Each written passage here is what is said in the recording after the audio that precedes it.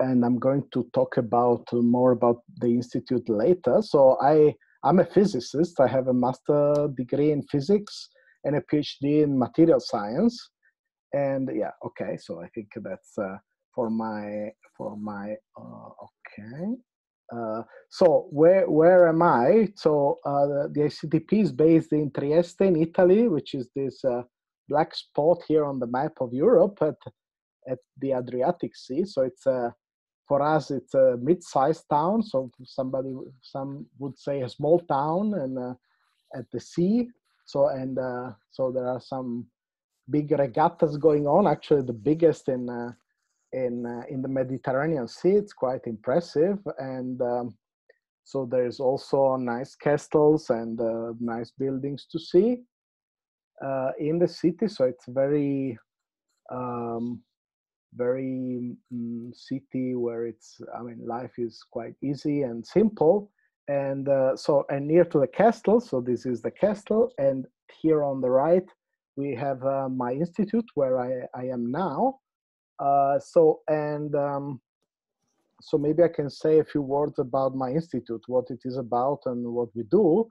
So it's an institute that has two tasks. One is to do world-class research, and the second one is to foster scientific development in the world. So it was founded by Nobel laureate Abdus Salam to enhance international cooperation through science. So he was a Pakistani-born scientist, and he experienced the difficulty of doing high-level science in his home country. So he felt the lack of connection with the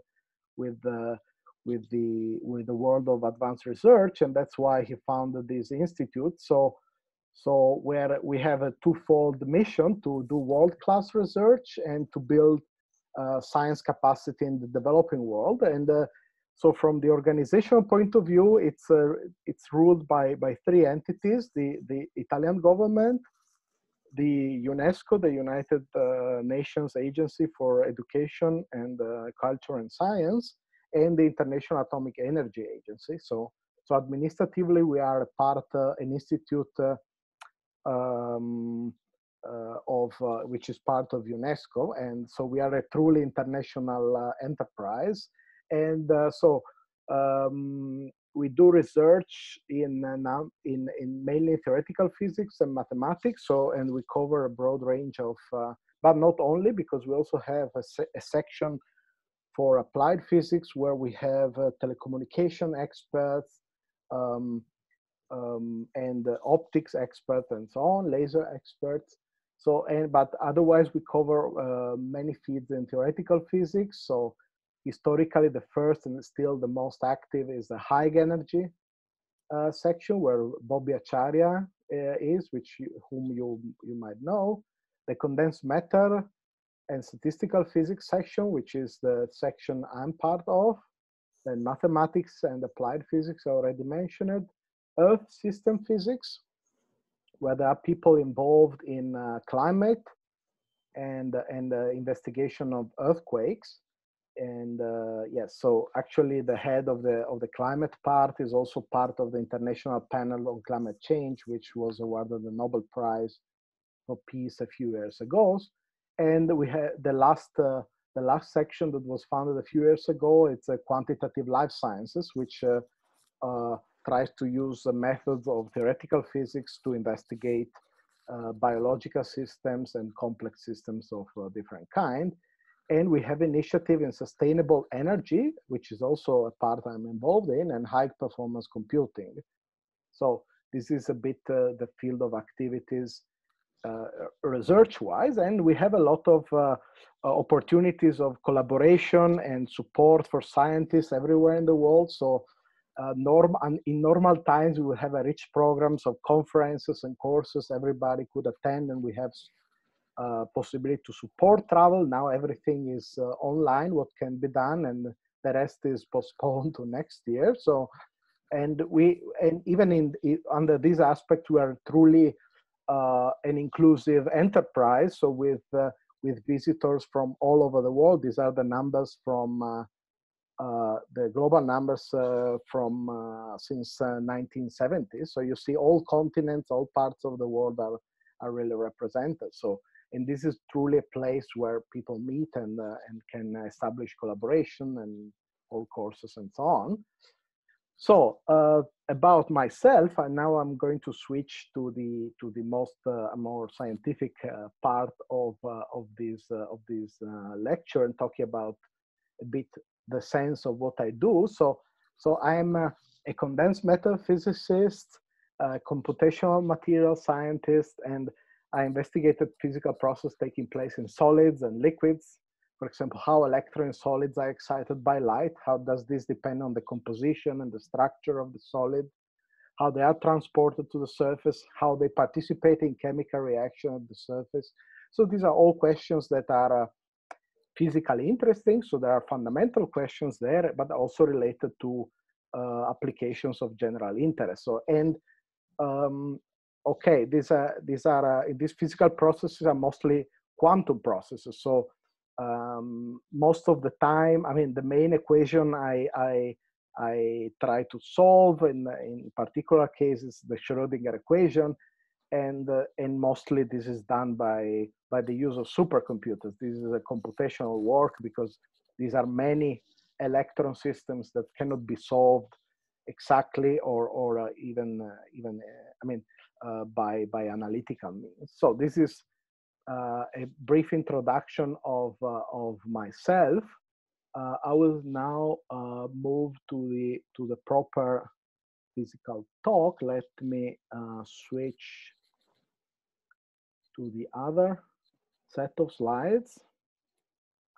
Okay, yeah. So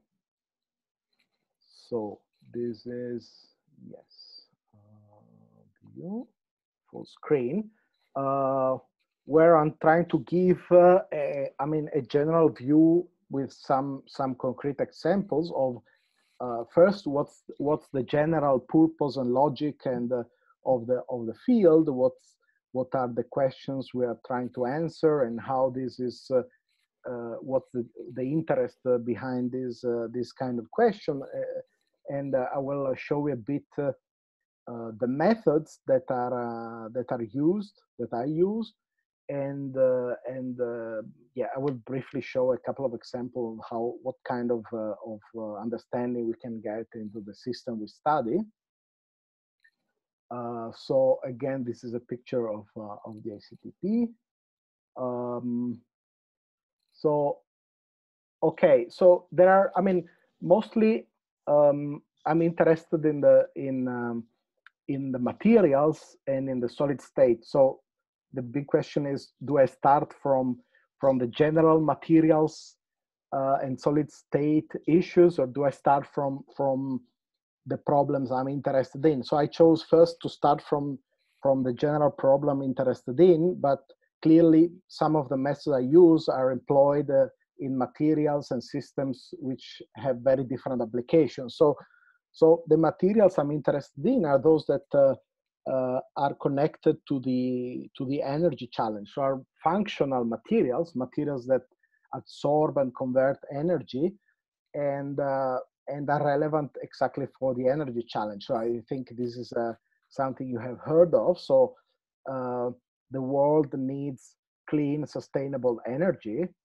and this is one of the big challenges. So as you see, the energy consumption is steadily growing, and many of the sources of this energy are problematic, either because they are polluting or because they are very limited in.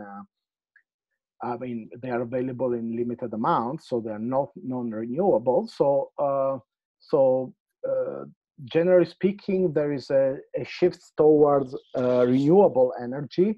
In particular, I'm interested in the use of solar energy, efficient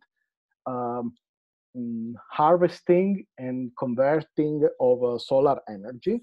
And one important point is that, so nowadays, there is a lot of photovoltaics. So people produce electricity directly from solar energy. This is very nice, but there is a problem of storage.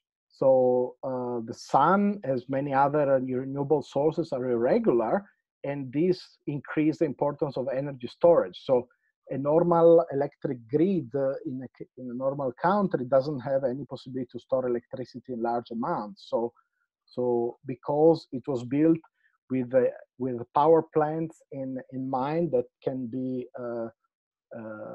switched on and off according to the need, which is not always true for all of them. But for example, gas power station can be switched on and off in a few hours. So they can react really in real time to consumption.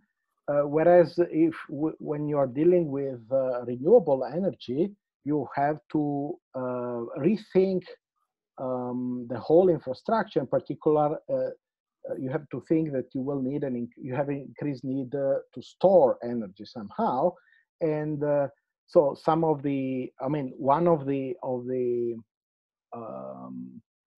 solutions that are coming into consideration are batteries, but of course we are talking about system scale energy storage. So batteries are unlikely to be the solution. So a different approach, which is summarized in these two things, is to use solar energy, for example, to perform chemical reaction, produce fuels, which could be hydrogen, could be hydrocarbons, could be different chemicals, and which are easy to store. Once you have produced methane, we know very well how to store it. Once you have liquid hydrocarbons, we have the whole infrastructure to employ it in a normal way. But the important point is that you would produce these hydrocarbons using CO2 and water. So the overall carbon balance of the overall cycle would be neutral, and it would be an efficient way to use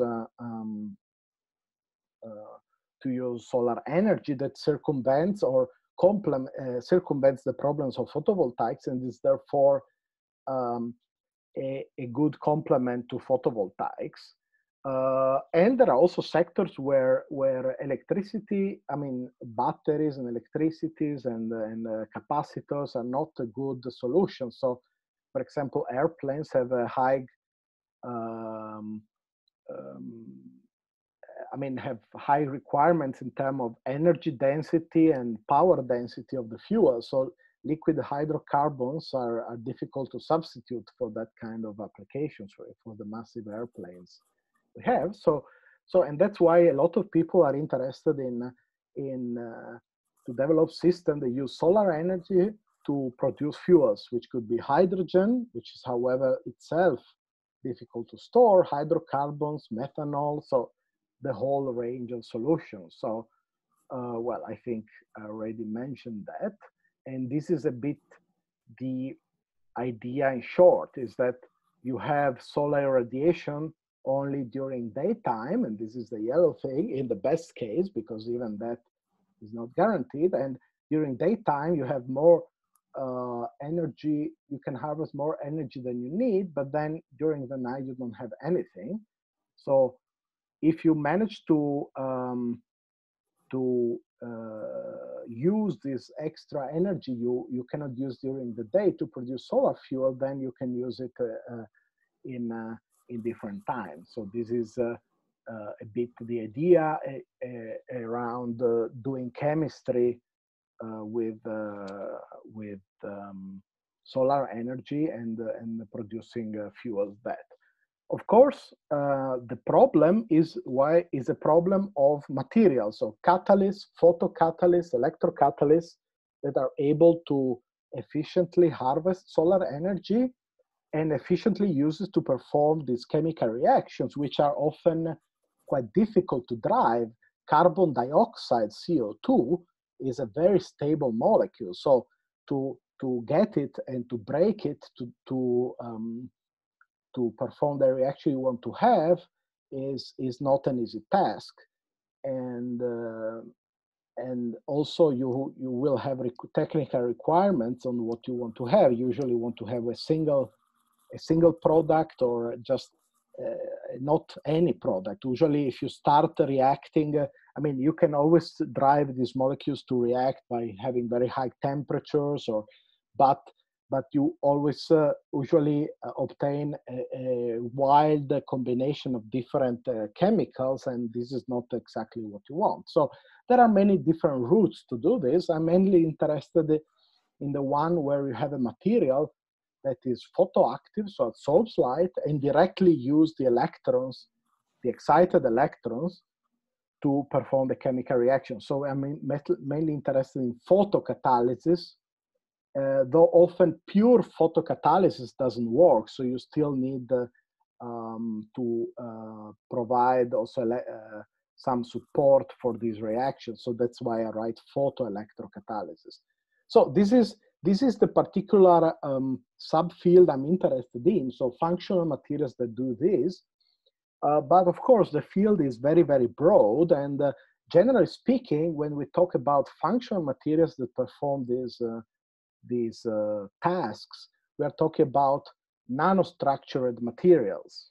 So materials that have been modified at nanoscopic level.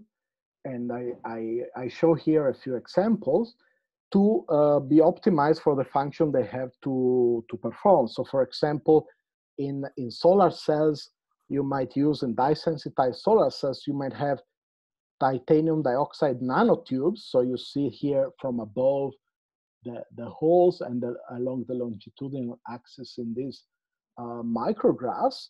And of course, in the solar cell, it's important to have this morphology because electrons can be transported along the tube very easily, while at the same time having a high surface area to absorb photosensitive molecules on the surface. So the particular morphology is very important to optimize the task.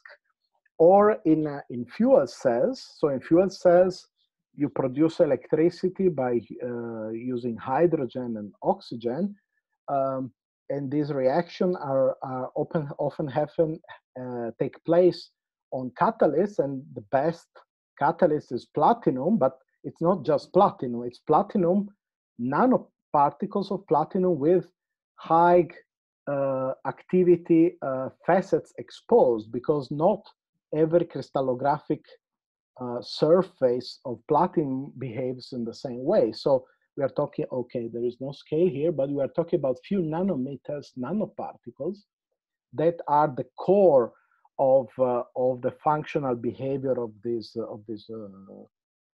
system, or even in batteries. So this is okay. This is not a commercial solution. This is a subject of research. People study silicon nanowires as an anode for lithium batteries. So in the batteries you have in your pocket in the mobile phone, usually the anode is made by graphite. So lithium enters the graphite and goes out of the graphite as you discharge and charge the battery. But silicon can in principle absorb much more lithium. So this means you would have a lighter battery which can have more lithium, so store more charge at the same mass, but has the problem that silicon expands a lot when absorbing this lithium. So they hope by using a morphology like this, on one side to give space for silicon to expand without breaking, on the other side, through the wire morphology, they still keep the electric contact with the substrate, and they allow electrons to go in and out all the time. So in all these examples, the nanostructuring of the material is crucial for the working of the material on one side. On the other side, one thing that is not clear from this slide, but it's crucial, is that the surface of materials is very reactive, of most materials, very reactive towards the environment. So, and a nanomaterial is a material that is composed mostly of surface, if you want. So the behavior of this material changes, and also the appearance of this material changes quite a lot depending on the environmental conditions it's exposed to. So, and And this behavior can be different from the bulk material. So knowing how platinum, a piece of platinum behaves in air doesn't necessarily tell you how these nanoparticles behave in air. You have to learn how these particles react in air. And this, yes, okay, I'm coming back to this later. So understanding the functioning of these nanostructured materials means also understanding how they change under environmental conditions, under operating conditions. So, and this is true for the system of interest of mine. So photocatalysts for solar fuels. Here I depict an electrochemical cell where you have a photoactive electrode. So you do have you do provide an electrical bias, but you also have photons coming from the sun to perform reactions like evolution of hydrogen from water. Photovoltaic systems where we study, for example, dye molecule attached to the titanium dioxide, and we try to understand how the electronic structure and the chemical composition of the dye affects its photo absorption behavior and the transfer of electron to the electrode. And finally, materials for batteries. So in all these are all materials have a different complex composition with defects, dopants, so that affects their behavior. They live in a complex environment, so in liquid, in water, so in other liquids, there could be organic liquids, but not ionic liquids. So and the processes that together make up the functional behavior. So from the macroscopic point of view, you are interested, for example, in the current or in the amount of hydrogen that is produced, but we are interested in decomposing this, splitting this general problem into the elementary physical steps that lead to that result. So, and to understand those elementary processes like photoabsorption, the charge dynamics. So what happens to the electrons once the photon has been absorbed? These are excited electrons that live in a solid. What happens to those? Will the energy be lost in the heating of the solid, or will this electron get to the surface and be able to participate in the chemical reaction? And how this interface or surface reaction take place? So we split up the big problem into elementary physical steps, and we try to understand these by our methods.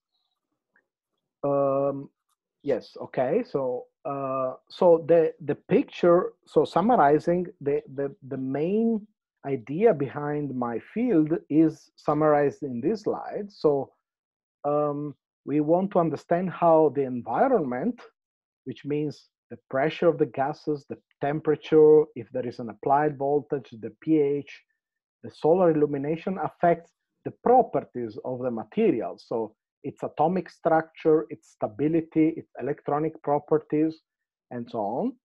So, and this is crucial because, as we said, nanostructured material are very sensitive to the environment. So if you put a piece of platinum, a jewel of platinum, it will not be oxidized. But if you put a nanoparticle of platinum, it will be very easily oxidized under reaction conditions. So we have to understand this. And the second step, crucial, is to understand how this modification of the material affects the functionality of the material. So for the photocatalytic activity, for lithium storage capacity, and so on and so forth. And the goal, if you want the long-term goal, is to invert these two arrows and go to this arrow and to do materials design. So having a task you want to perform optimally, being able to understand what is the material with the best structure stability and under what environmental condition this can be realized. So this is a bit the golden goal of the field, and we do this by computational methods. So this is computational material science, mainly using density function theory and high performance computing, which I'm going to mention in the next couple of slides. So of course, in this field, being given the complexity of the materials of the system, and what we do is we study some aspects of the problem, and this means we are always in tight contact with experimentalists. So our techniques are complementary to those that are used by the experimentalists. So I want to give you a brief idea, if you have never seen that, of what we really do. So how does our method look like? What does it mean? So what we do is atomistic simulation. So we actually have explicit atoms in our system and electrons. So we have atomic nuclei and electrons. And atomic nuclei follow classical mechanics. This is good enough in a lot of cases, not always, but in the vast majority of the problems we deal with, in the first approximation, you can think of the atomic nuclei as classical particles, while the electrons are quantum particles. So we solve explicitly the quantum problems for the electron to study the electronic structure of the solids, of the molecules, and how the electrons, the dynamics of the electrons in these systems. And well, we use adiabatic approximation to decouple these two motions. So we try to simplify the system by some approximation. And what you have at the result is shown here on the right. This is a snap. These are three different instances of the dynamics, molecular dynamics of a platinum salt. So the dynamics, the simulation was run in a lot of water, which is not shown, but you have a platinum, so the platinum ion, which is bound to two chlorine ion and two water molecules. So, and this is how this salt, this called cisplatin, exists in liquid water. And then we reduce this salt, so we add one electron, and this one electron goes into an orbital and an isosurface of the probability density of this orbital is shown here in blue. So when you put an electron, it goes to this state, but as a consequence of the addition of the electron, so in chemical terms, by the reduction of the salt, the system evolves, so the atomic positions change, but also the orbital, electronic orbital changes at the same time, and the salt changes its nature, releases water, and only platinum and the two chlorine ions are left.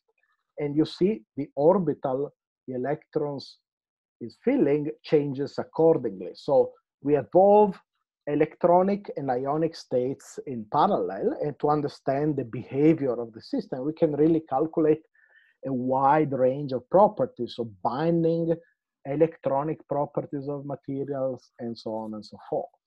Of course, the thing is not so simple, and the main problem in the whole business is that for the electrons, given a certain positions of the atomic nuclei, we have a many electron Schrödinger equations. So we have a wave function, which is a function in principle of all electronic coordinates, and we have a Hamiltonian shown here, which contains explicit electron-electron interaction. So this is a huge problem. This is basically a problem that is not solvable, neither exactly, but not even approximately for systems of interest, because you have to think that our models, simplified as they might be, may have hundreds of thousands of electrons. So this is a function of 3,000 coordinates, and you have explicit interaction. So this is a huge problem that nobody knows to solve in exact form, and the complexity of this wave function is huge. So there is no way you can really deal with this problem in the general terms, but what we rely on is a very powerful theory called density functional theory, for which Walter Kohn won the Nobel Prize for Chemistry a few years ago. So actually, the theory was started being developed in the 60s and became practical methods to do computations in the 80s. And since the 90s has been really flourishing as a method. So So it's a very powerful method, and for the reason Walter Kohn was awarded the Nobel Prize a few years ago. So I'm not going too much into details, but the main point is that they devised a way to reformulate the many particle Schrödinger equation, which is basically impossible to solve in practical terms, to a system of equations, and now they are called Kohn-Sham equations, which are very similar. So you still have a quantum kinetic energy term, you still have the external potential, but first, this is a single particle equation. So it's and the explicit electron-electron interaction, you see you had a sum over all pairs of electrons, is substituted by some kind of average term, so which depends only on the total density of electrons. So it's a kind of, allow me to use this term, it's a kind of mean field equation that describe electron-electron interaction mean field terms, if you have heard these expressions before.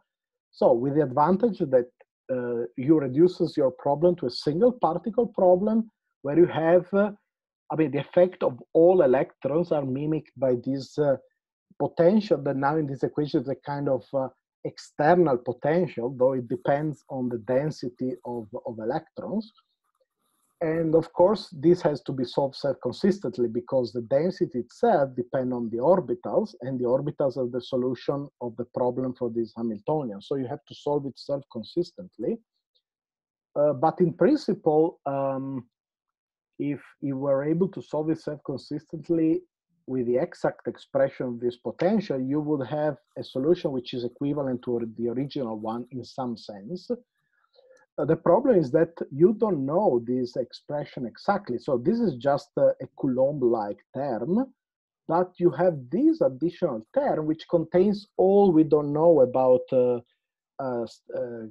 interacting system. It's a so-called exchange and correlation potential, and it's not known in exact form. So in practice, you have to introduce approximate description of this extra term, exchange and correlation potential, and this makes the overall method an approximate method, a very powerful one, but an approximate. And there is a whole, understanding how to write this exchange and correlation potential, and which formulation is good to describe which effects in solid and molecules is a field of research on its own. For us, it's enough to say that people kind of know how to describe these for a lot of cases. I mean, there are very difficult cases where we still don't know how to operate, so strongly correlated materials and so on. But for many weakly correlated materials, we do have recipes to solve this approximate formulation in an efficient way. So we deal with density functional theory solutions for the electronic structure of the system. And this allows us to have a tool to study materials in realistic ways with many development. This is just a basic theory. Okay, yes. So the kind of systems I'm interested in are like this. So you have a piece of, in this case, of iron oxide, which is able to absorb light, and the excited holes and electrons in the solid, actually the holes in this case, participate into the oxidation of water. So water at the surface of this iron oxide is decomposed and oxygen is released, gaseous oxygen on one side, and protons, so H plus, is given to the electrolyte and reacted away on the other side. So we select of all this huge macroscopic system, which is very problematic. We select some sub-processes that are crucial, and we try to investigate them. So in particular, we're interested in this process here at the anode, which means at the iron oxide. So the production of oxygen from water in presence of excited charges. And we, so of course, the iron oxide looks much more complicated in reality. You see here a picture of a real sample. And we try to understand some of the processes that take place in this. So we have photoabsorption, recombination, trapping at defects of the charges, the transport of holes to the surface, the reaction with adsorbed species at the interface between the solid and the liquid, and so on and so forth. So you have to have enough knowledge to pare down your problem to something that you can deal with and understand the crucial steps in the overall reaction. So, okay, yes, this is, I'm not going to comment on this. I think I don't want to. So what we start doing in this particular example, we started by studying the surfaces of iron oxide. So you have to imagine that this is repeated in all direction X and Y. So this is a surface which can be terminated in different way, either have oxygen at the surface or be completely covered with iron instead.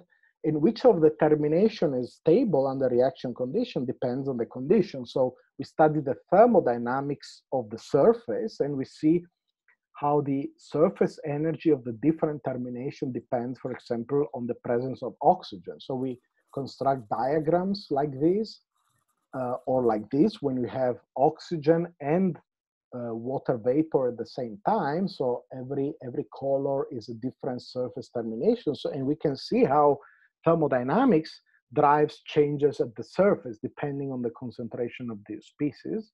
I'm going very quickly just to give an idea what we do in practice. And then on the surfaces that are stable under reaction condition, we study the reaction of this oxygen evolution, so the splitting of water to build oxygen, and we show diagram for all the reaction intermediates. So we start with water here, and we get to oxygen. So without illumination, all the steps are upwards in energy. The reaction does not run by itself if you don't put energy, either in form or light or in form of an electric bias. But we observe how strong this bias must be for the reaction to take place, and we can compare this with experimental results. So this gives a basic idea on the thermodynamics of the reaction of water splitting or water oxidation at this surface, and we can compare our results with the experimental one to understand if we understand the basic properties of the reaction or there are ingredients missing, and this gives us a feedback over what are the elements that are crucial for the reaction to take place and how this is modified. And then, of course, this is only thermodynamics, but we would like to understand also the kinetics of this reaction, but this is much more complicated. In that case, we will have to, and this is work in progress, to deal with the whole complexity of the solid-liquid interface, where you have, when you put an oxide, for example, or a semiconductor in contact with the electrolytes, or a liquid where you have solvated ions, you have a lot of charge redistribution. So in the solid, and you see the minuses at the surface and the pluses inside, and in the liquid. So you have formation of, they're called space charge layer in the solid, double layer in the liquid. You have a whole redistribution of charges which determine the properties of this interface and the dynamics of electrons and holes at this interface. So studying all this is quite complicated, and that's why I mean, it's difficult to get an atomistic insight into the structure of these interface. And that's why mostly people often rely on old models for this. And okay, I think I'm not going more into details of these things. That's why we want to use our atomistic method to get insight into what happens at the really interface between the solid and the liquid, and how molecules organize themselves, how this is affected by the presence of an electric field and of charges, and ultimately how this affects the dynamics of the holes at the interface. So as a preliminary, so of course our models are simplified. So this is what we really simulate, a piece of solid in contact with water, which is a minimal model of water, and we can study, for example, how the potential, electric potential drops between the solid and the liquid, and see how this depends on the presence of ions, how ions and water organize itself at the interface. I'm not going too much into details of these. And we hope to gain insight into what happens really there at atomistic level, and and we hope to be able to provide new insight into how these reactions take place, and in the hope that we can also, beside providing basic understanding of these systems, also provide useful recipes. This is the hope. So I hope I showed you what the general problems are, and what are we able to investigate about this system. So in particular, I want to stress again, in a very complex macroscopic system, we have to select the processes we want to simulate. We cannot simulate efficiency of this device. We can study single elementary physical processes and understand in the details these, which is something on one side, if somebody is interested in the whole device, might be disappointed because we are not able to predict the efficiency of the device. On the other side, we are able to see and provide insight into microscopic processes. Often experimental techniques are not able to identify or to observe in real time. So it's a complementary approach to experimental characterization techniques. And in particular, I think crucial will be to understand what happens at this solid-liquid interface. So, well, I think, I mean, it was a general talk, but still I want to thank a lot of people I've been working with in years on this kind of problems. So at ICTP, and people that were at ICTP now are around the world, like at the Pacific Northwest National Laboratory in the US, in Singapore, in Switzerland, and in Iran. So, and this is a bit an idea of the science. Now, I don't know if want to ask question about this part, or maybe it's better if I finish the whole thing and then you can ask question at the end. If there is any urgent question now. Okay, otherwise I will move to the other part. So in the last, okay, I will try to be brief in the last part, where I talk about something that it's of interest for Africa. So because in the context of our activities, so I've shared the screen. So I'm involved very much in something that is also, in a sense, a relative of the African School for Fundamental Physics, which is because it shares a lot of the approach and the goals, and which is the African School for Electronic Structure Methods and Applications, which I have the honor of chairing the executive committee of. So I will spend the I will try to be brief, so the next 10 minutes talking about the African School for Electronic Structure Methods and Application. So this is our logo. So it was born between 2008 and 2010. So I think more or less at the same time as the ASP. And it's been a 10-year program endorsed by the International Union of Pure and Applied Physics. So we've had a school every 2 years in a different place in Africa. and we've built up a community and connections with the goal of fostering a collaborative network for research and higher education within Africa. And so in correspondence of the end of this 10-year program, we've started revising our goals. Also, I mean, after 10 years of activity, also the community has changed, has grown, and the needs have changed. And so we are in a moment where we're starting new initiatives on top of the 2 years school. So what it is this school about? It's about computational science, and it has the advantage that you can do world-class research with a modest investment. So with a difference with some part of experimental physics that might be impossible to pursue without heavy investments and a large infrastructure.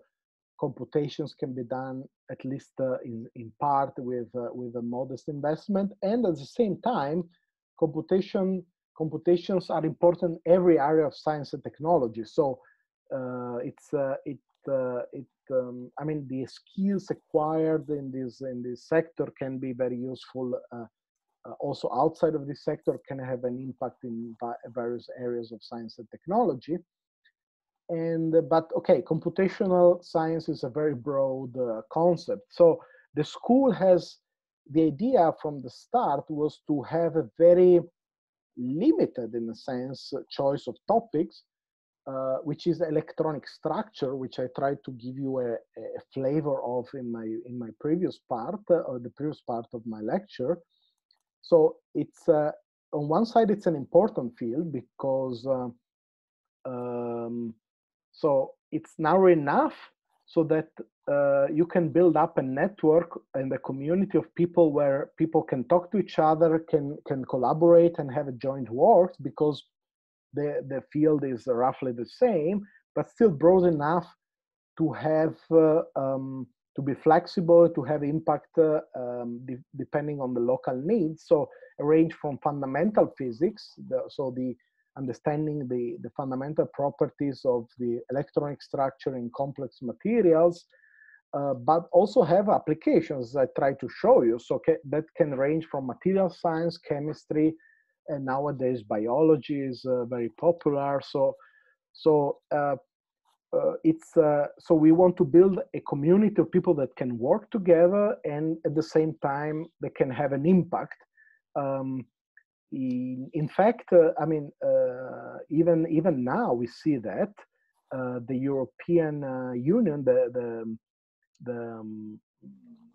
European Infrastructure for High Performance Computing, PRACE, has launched last 2 months ago, I think it's already 2 months ago, a call for projects, computational project related to COVID-19 research. So to understand how virus attaches to cells, how drugs attach to the virus, and so on and so forth. So there are questions of chemistry or biochemistry or drug development that can be partly addressed with electronic structure methods. So it started as a school. So we have this school where in the last years we've tried to have a healthy mix between new participants to the field. We are an open community, so we want to welcome new people and have the system grow. At the same time, we have old participants returning to increase their knowledge, but also to grow in terms of collaboration, but also to help tutoring new people. So the community grows also in this sense. And the school includes basic theory and methods, so theoretical lectures with the explanation of these, and hands-on computing. So it's also a very practical experience where people learn how to do these computations themselves in the course of the school. And in principle, we try to involve each participant in a project so that the contact can continue after the school. So it started, as I said, roughly in 2008. The main 3 people that started the whole thing, where Richard Martin, who was emeritus at Stanford and at Illinois, um, who is one of the fathers of the density function theory, by the way. So and he was one of the three people that started this, together with Nitya Chetty, who's here, who is now now it's at the University of Witwatersrand in South Africa, and Sandro Scandalo from ICTP, who's depicted here. So these three people are the people that really started the whole thing, providing on one side organizational support from the ICTP, but also the role of Richard Martin to keep the level very high and involving high-level scientists in the whole initiative, and Nitya Chetty to keep the whole thing together and maintaining and have the system, the contacts growing throughout Africa. So we've had more or less regularly every 2 years, with some delay because of there was some crisis a few years ago. So the next would have been now, actually in June, but has been postponed to next year in Rwanda. And we're going to see how things are going to happen. And we're also trying to have online activities.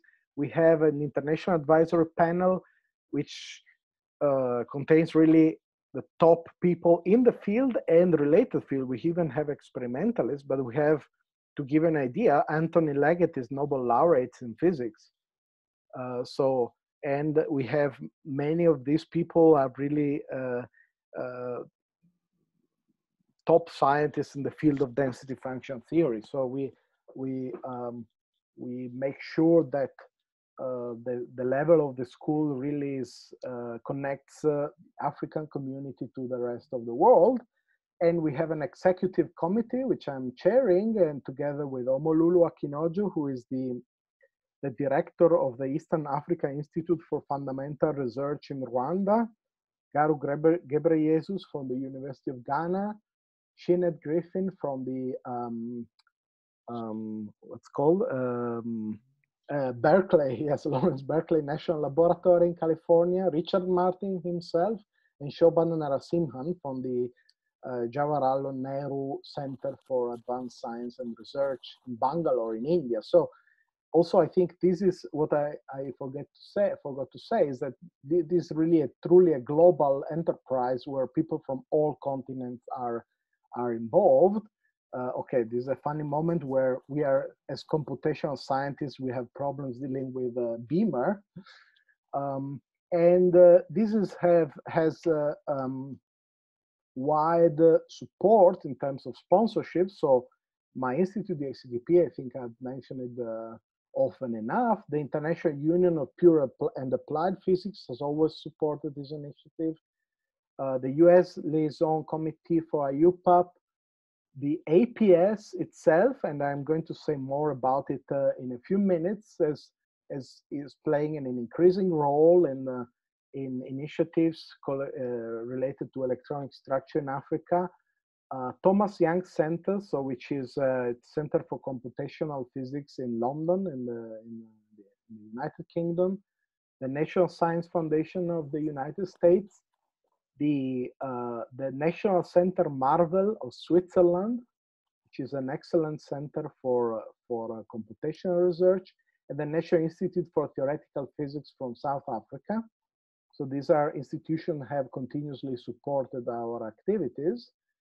And yes, as I said, it's about also community growing. So it's about bringing people together and have them grow and establish collaborations and contacts. Here are some pictures of people working together. It's a hands-on experience, so people really learn to use some of the codes that are used for this kind of activities. In particular, we've been focusing on Quantum Espresso because we have historical ties to the developers of the code, like Stefano De Gironcoli, but we are open and we are getting more and more open to codes. So people really get to learn how to use advanced codes in the field. yeah, okay, I think I'm going to, yeah, some of the high level speakers and lecturers, Roberto Carr, Mark Azida, these are really the fathers of the techniques. Rio Maisono. I think I'm gonna skip a bit of this for the for the sake of shortness. So we have basic lectures and we have hands-on tutorials, so where people learn to use the techniques, and then we have a time dedicated to small research projects that start during the school, but ideally they are continuing afterwards, and they can really lead to proper research activities and publications. And yes, and we have a lot of collateral activities on yeah, I think I'm gonna skip this. So it's if you look at the number, we are, in comparison to the ASP, we are a small school. We have a smaller school, so typically we have 40 participants, 40, 50 in each school, with a number of returning participants. And but we are a very compact and growing community, and we have started from zero, and now there are really people being very active. I think I've shown this already, with active research groups across Africa and growing. So these are just some examples. Success stories. Okay, the role of I think I mentioned this already. Yes, so what is happening now? After 10 years, we have revised a bit what ASESMA is doing, and there are new initiatives. So first, people that are from the ASESMA community, this is not properly an ASESMA initiative, but people in the electronic structure between Africa and USA have got a prize by the Innovation Fund of the American Physical Society. So this is a US-Africa initiative for electronic structure that will result in workshops in Africa and in the USA. So there is money to bring all these African scientists to the USA and to visit American laboratories. So this is a big initiative that should have taken, I mean, the first workshop should have taken place in Rwanda also now in June, but has also been postponed. But this is really an important activity that will that is different from the ASESMA, but will very much benefit the same community, and is partly driven by the people that are also involved in ASESMA. And then, well, okay, here I report the the African School for Fundamental Physics and Application, but I think I don't need to say anything. And AIMS, other important initiatives with a similar spirit but different concrete directions. So, and in this spirit of extending the reach of the school, we have three main developments, if you want. The first is that the new East Africa Institute for Fundamental Research, sorry, has been established in Rwanda, which will support a lot of these activities in the near future. Second, we are expanding the scope behind the main school. Every 2 years, we are organizing smaller regional schools around Africa. So we've had 3 or 4 in the last year and a half. So to expand the outreach of our community and to serve better the people that are interested. And third, from the organizational point of view, we have established the ASESMA the network of ASESMA. So there is now funding to support visits of African scientists to other African scientists inside Africa, and to visit European collaborators to Europe. So, and vice versa, European collaborators to come to Africa. So it's a small seed money, but it's an important activity to bring the collaboration to the next level beyond the 2 years schools.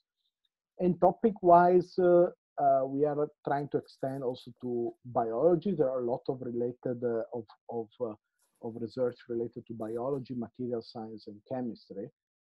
So So the community is growing, our possibility are growing, apart from, I mean, now this period is a bit difficult, but the idea is that we will have a more structured community of people doing research in this field. So if anybody wants to be involved, or if you want to be involved, or if you know people that want to be involved, we're always open to new collaborations, people who want to bring new ideas. So check our website, write to me, look for us on the web.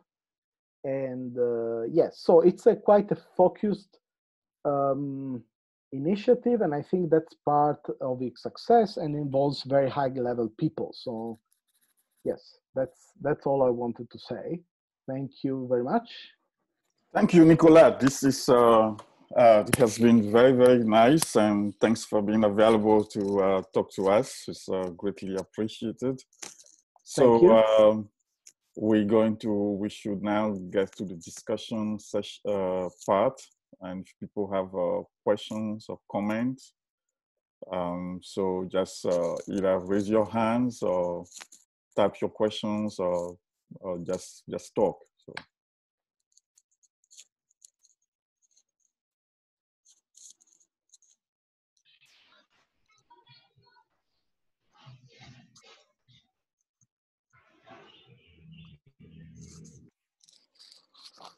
So it looks like people are appearing shy today. So are the people involved in different fields of physics, right? The participants. That's right. We do have a lot of people who come to ASP who are not in nuclear or particle physics, who are more in material physics, and who would certainly benefit from ASESMA and all of the field associated to the materials as you described. In fact, we notice in our distributions of the students' background that there are more people who are not in particle physics. So it's like 20% of Africa is really engaged in particle physics. Basically, you have the cluster in Morocco, Egypt, Algeria, a bit of Tunisia, and South Africa. And then you have people from other African countries who individually participate at CERN and so forth, but their country doesn't have a structured program of particle physics and it's more material physics. So I was expecting that there will be more people to talk here. Yes, I think there is somebody who wants to ask a question. Yes, please go ahead, Diallo. Okay, thank you. Hello, everyone. I'm Abdul Qadir Diallo. I recognize Mr. Ketevi, which I met on ASP in 2014 to Dakar. That's right, yes. And also recognize some of the Steve Menza and Beltaco. So thank you for the speech. It is very important. I have my course in material physics, but more in experimental fields. So I have to improve myself or my knowledge in theoretical or computational, because I think nowadays we need the theoretical and computational physics to perform some experimental tools. So I want to know if in your institution you have to collaborate with experimental researchers to how do I say it? To collaborate the results from theoretical to experimental results. So this can, I mean, the interaction with experimentalists can happen in different ways. So sometimes you just read the experimental literature, you find the inspiration, and then you have your own theoretical project which you bring on your own without a direct interaction. So this is one possibility, and this happens quite often. Then you have, and then the next interaction is at the end of your project when you have some understanding or some results. Then you go back to experimentalists, but all in the way through the working of the projects, you are on your own in a sense. The other way is when you work directly with experimentalists. This is more difficult, I would say. It can be more rewarding. Depends also. I mean, it also very much depends. So, I mean, the theory has its own time, its own way to address problems and to gain understanding. So. The rhythm on how you proceed or the things you look at may be very different. So in some cases you are able only at the end to exchange, to see what you conclude from what you have seen and what they conclude from what they have seen. Then there are a different kind of experiments where you can really compare one-to-one. There are high-level, high-precision experiments where you can really have one-to-one correspondence between what you calculate and what you see in the experiment. So in that case, you work really side by side, and every week you exchange ideas and results with the experimentalists. So for example, if somebody does scanning tunneling microscopy, where you can really visualize single molecule adsorbed on the surface, we are able to calculate STM images ourselves. So we can really compare experiments by experiments, week by week, what happens, what kind of, for example, absorption configuration you obtain at the surface. So this is of course more difficult because it's a learning process. You have to understand what the experimentalists are really doing, because sometimes the interpretation of experimental results is non-trivial, but also understanding what our results mean. And I mean, being able to talk to experimentalists is not necessarily an immediate thing to do. So to summarize, I think you can have different configuration. You can work on your own without a direct exchange with experimentalists, or you can really work side by side with them. That's very much depends on the problem, on the system, on the kind of techniques they have, and also on the kind of relation you manage to establish with them. Other questions or comments? Just a second question, please. Go ahead. Okay. Okay, I know in Africa we have the problem to access to computational tools. So if you have an idea to give me to logiciels which I can use to, maybe it can be benefit for me for experimental, for theoretical physics in material science, please. So, okay, yes. Generally, it's true that there is a problem with resources, but first, I see nice problems that can be designed to work on a laptop. So people do research with a laptop sometimes.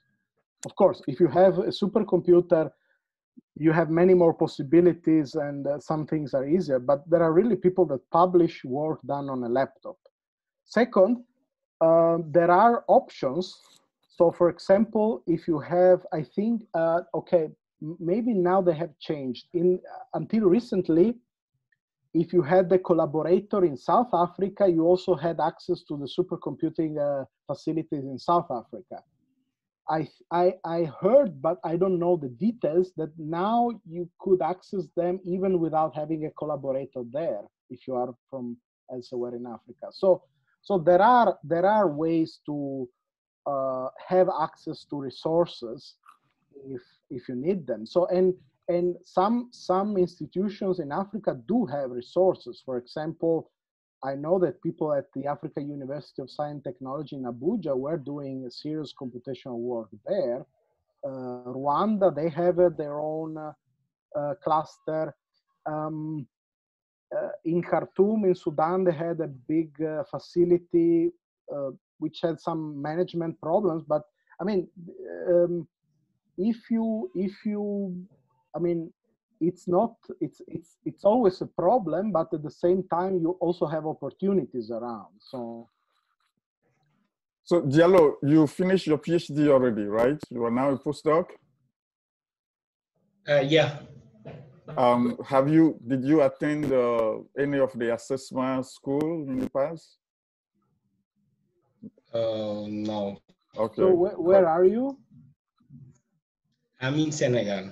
Ah, okay, okay. I'm in Senegal. At which university? The University of Ziguinchor, it is in the south of Senegal. Okay, okay. Yeah. So I think you have you should contact Dr. Seriani here, and you know, I can put you in touch with some people in South Africa myself. Yeah. So okay. Yeah. And then we can see how we can get you in contact. This is also general truth. If you have questions or comments or any kind of, you can just if you Google me, you'll find my email address or in the slides. It is also on the agenda page. Okay. Yes. So just contact me. I mean, yes. Okay. Thank you. I will do. Yes. Thank Other questions or comments? Hello. Yeah, Beltaco. Yeah, how are you? I'm fine, and you? Hello. Fine, thank you. Yeah, thank you, Dr. Seriani. I am Kataura Beltaco, so I'm calling you from Togo. With coronavirus, I'm locked down here. Okay. So actually, thank you, Ketebi, as well for organizing the webinar. So I wanted to know one thing.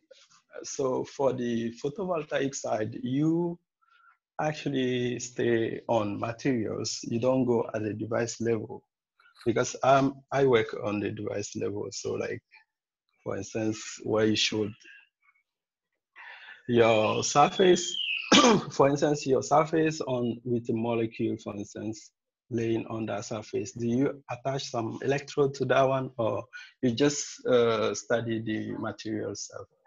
Well, okay, the materials is the electrode, but we don't have really an electrical connection, a counter electrode, because this is too much. The scales at which this happen, size and time scales, are completely different from those we can look at. So at the moment,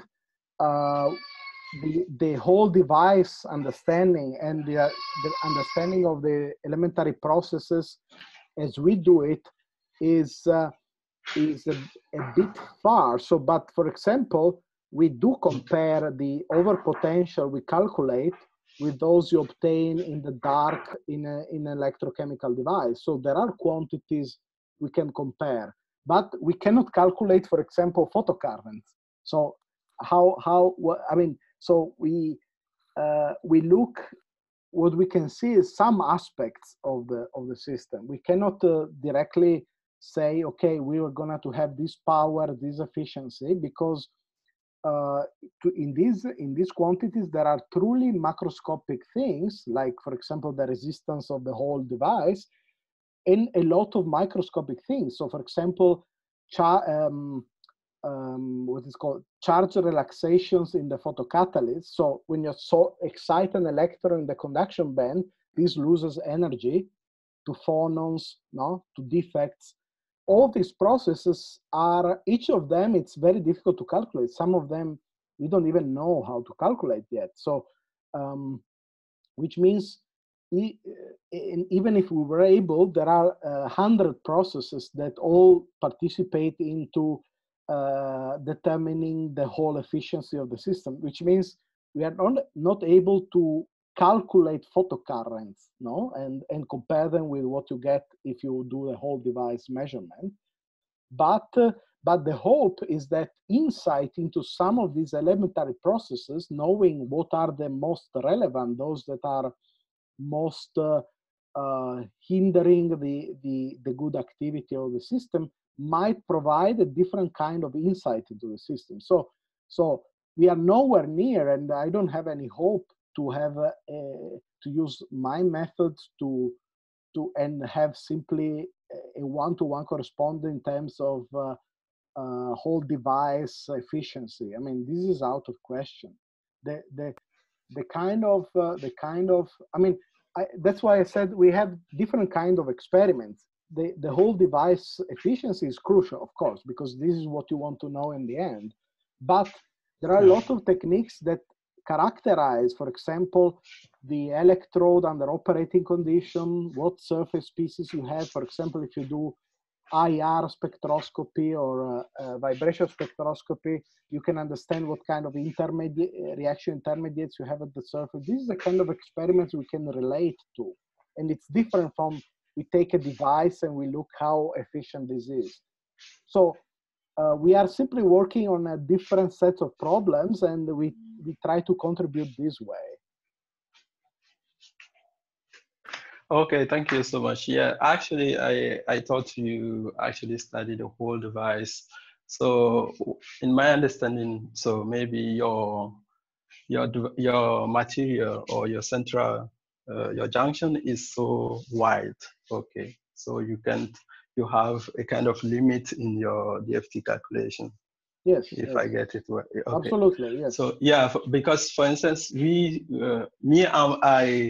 basically I do quantum transport, so we are interested in the device, the whole device, you know, like you can attach electrode to it, but your central system is not so big.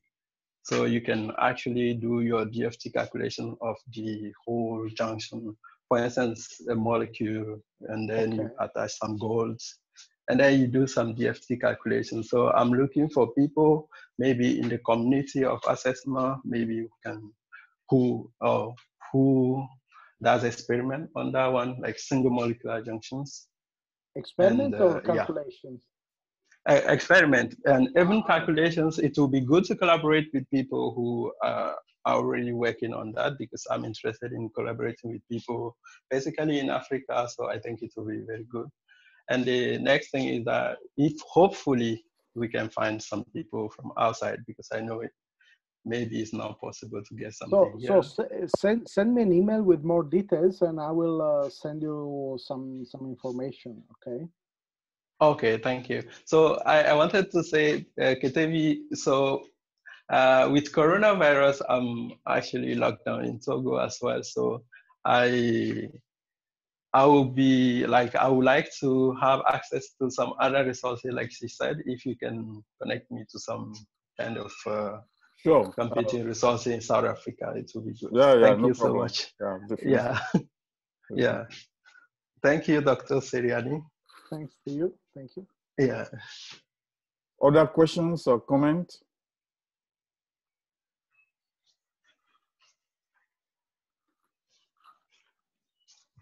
So Nicola, so I think in the past we've discussed, you know, that at some point we'll have a joint ASP ASESMA.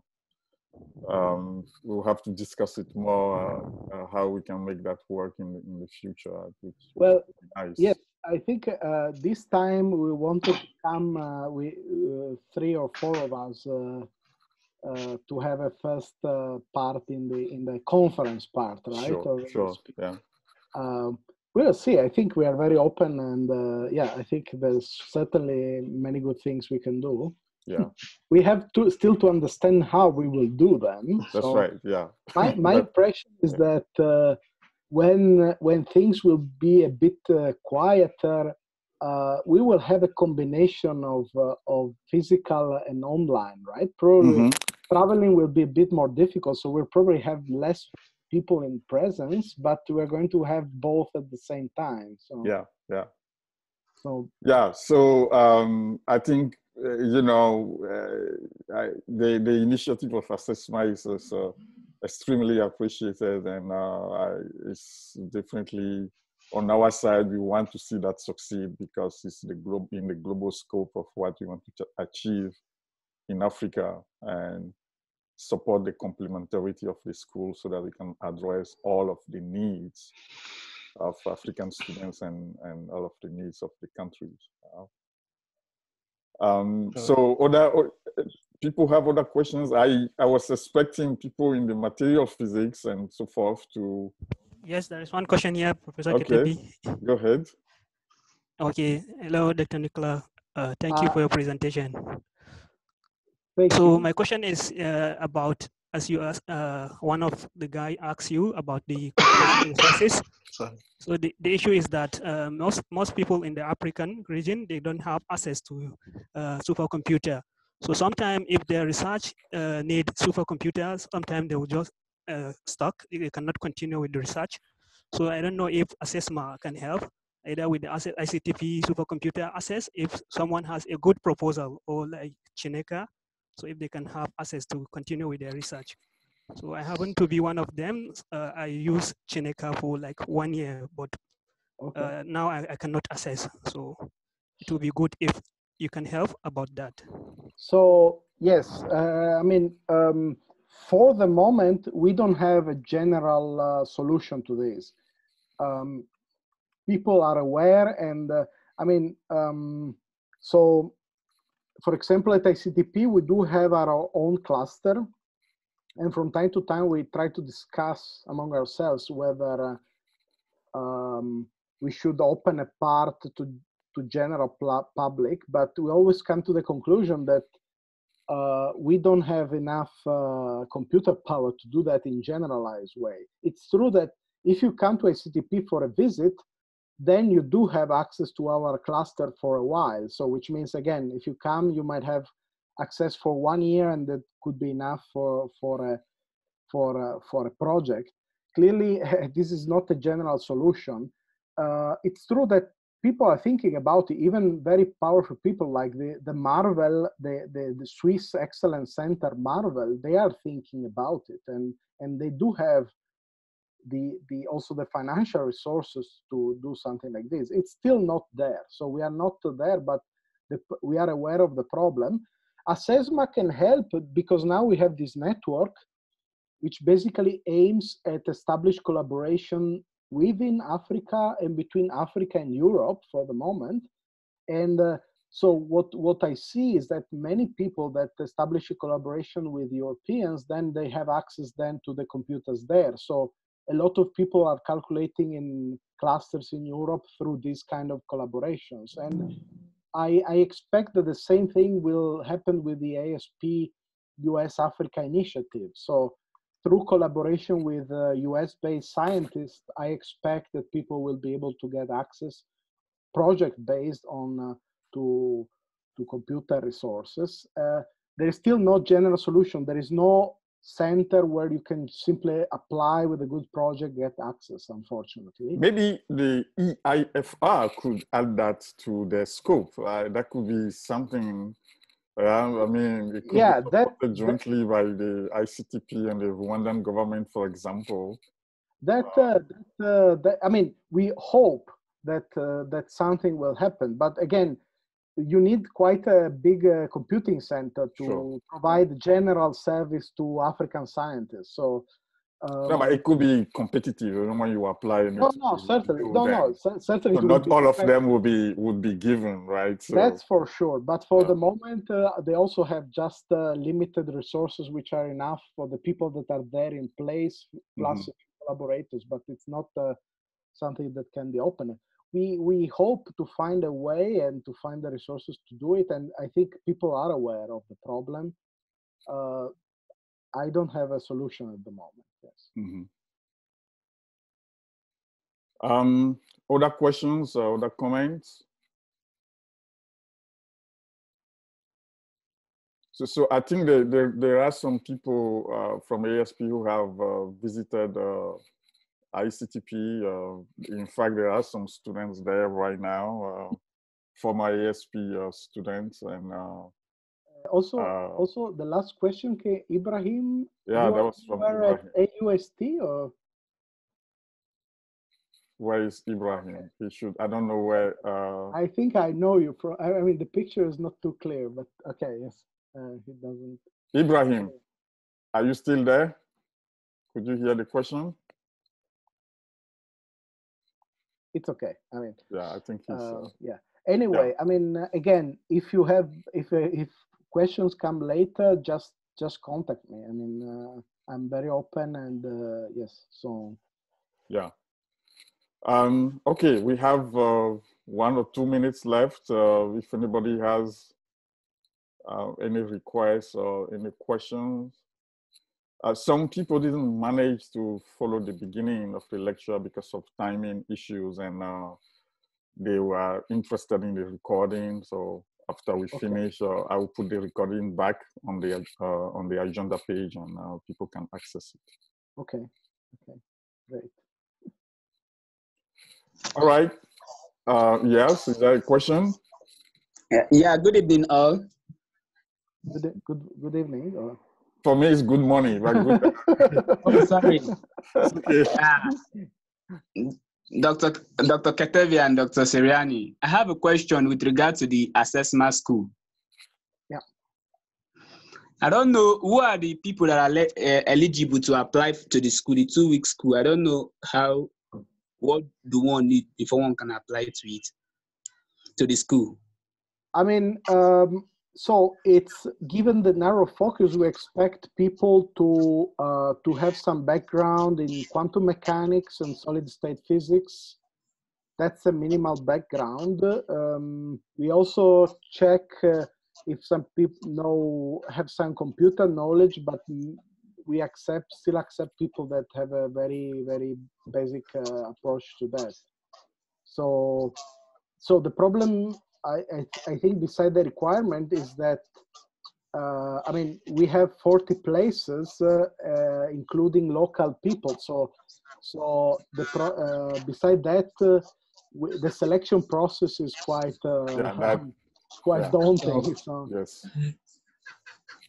I can imagine. We have the same thing for ASP, where we get 500 applications, but we can only take 70 people or no more. So it's a really harsh selection where very, very good candidates we cannot select.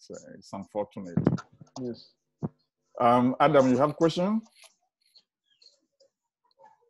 Anybody else has any question? All right. So if that's not the case, we should thank Dr. Nicola Seriani. Yeah. You have a question? We can hear you. Yeah. I didn't have a question, but I would like to thank you for sharing me and what TV names came first. I also attend ASP 2018 at Namibia. Yes, I remember you. Yeah. I hope to do my master in outside in my country, but now the weather in Sudan is not nice. That makes us to stay at home like this. I would like to thank all my colleagues and my teacher at ASB, and that make us to that like friendship.